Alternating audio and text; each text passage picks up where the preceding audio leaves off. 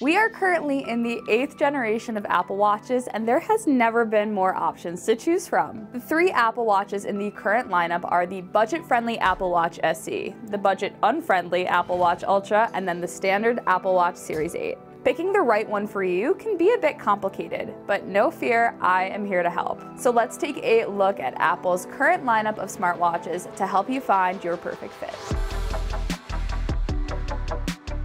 The Apple Watch Series 8 is not a major upgrade over the Apple Watch Series 7 in terms of design and features. In fact, the Series 8 and Series 7 look identical. So if your smartwatch is only a year or two old, there's really no need to upgrade.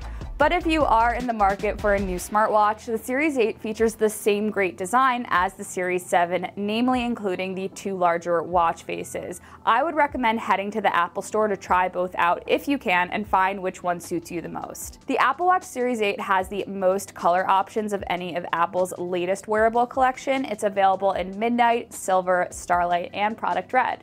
The major new feature that the Apple Watch Series 8 has over the Series 7 is the skin temperature sensor, which can inform cycle and fertility tracking as well as sleep tracking. If that doesn't seem that useful to you, I think there's a feature that will. Low power mode is finally here on the Apple Watch 8, extending your battery life to a 36-hour stamina. Finally, you can actually use your Apple Watch for sleep tracking without it dying or barely clinging to life by the time you awake from your precious beauty sleep. The Apple Watch Series 8 also has a new crash detection feature, leveraging improved motion sensors for instant help when you might need it most. Although I have to mention that I've seen reports of this getting set off by roller coasters, so maybe leave your Series 8 at home next time you go to Six Flags. The Series 8 is the sweet spot for upgrades for owners of the Apple Watch Series 4 or Series 5, or just anyone who wants that full-featured watch experience. It will also be a great choice for those who have health conditions that the Apple Watch Series 8 can help monitor. Do I wish a bit more was exciting and different from the previous generations? Sure, but if you're an iPhone user and you want a device for working out, answering calls from your wrist, or using the best Apple Watch apps, this is a solid smartwatch that will not disappoint. Having said all of that, if the price tag of the Series 8 is a little too high for you, then you might want to consider the Apple Watch SE. The Apple Watch SE is kind of a hybrid device, pairing an older Apple Watch design with the Apple Watch Series 8 chipset. This $249 smartwatch doesn't have all of the Series 8's features, but it still stands out for its great fitness tracking and safety features, including that new crash detection feature I told you about earlier.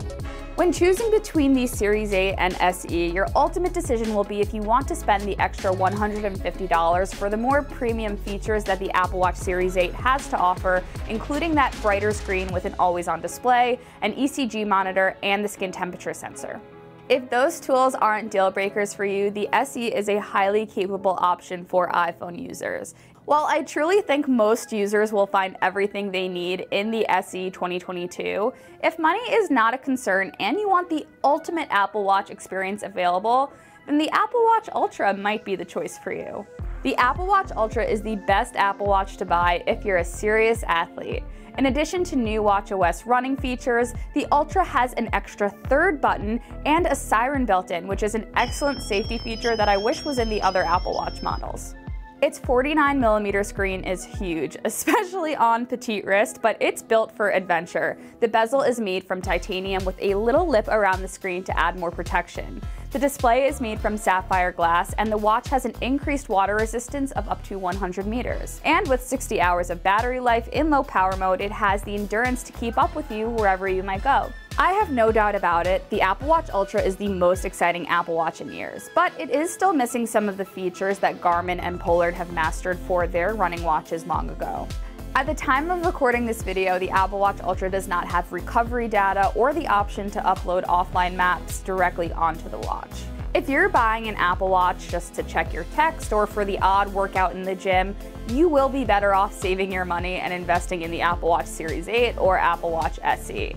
This is really an Apple Watch designed for outdoor sports enthusiasts, whether it's running, biking, swimming, rock climbing, kayaking, or diving, but it also can keep up with you as you go about your workday with that long battery life.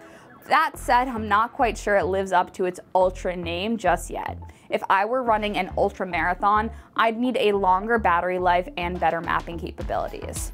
The redeeming factor of that is that Apple is known for rolling out watch updates pretty regularly, and all of this watch's current shortfalls can easily be fixed with a few tweaks down the line. It doesn't reinvent the wheel, but Apple has made its best sports watch yet. Features like the action button and the better battery life make the Apple Watch Ultra a contender for athletes in a way Apple has never been in that market before.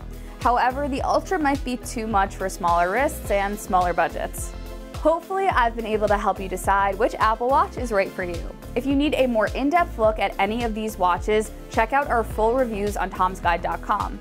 And if you're wondering if the Apple Watch Ultra could replace your iPhone, head to Tom's Guide's YouTube channel, where you're going to find a video of me ditching my iPhone for 24 hours in favor of this pricey wrist warmer. Alright, I have to know, after watching this video, which Apple Watch do you think is right for you? If you're subscribed and leave a comment, I'll be sure to get back to you. You should also connect with us on social, Facebook, Twitter, Instagram, and TikTok at Tom's Guide. And as always, I'm at Kate Kozich. Thanks for watching, I'll catch you next time.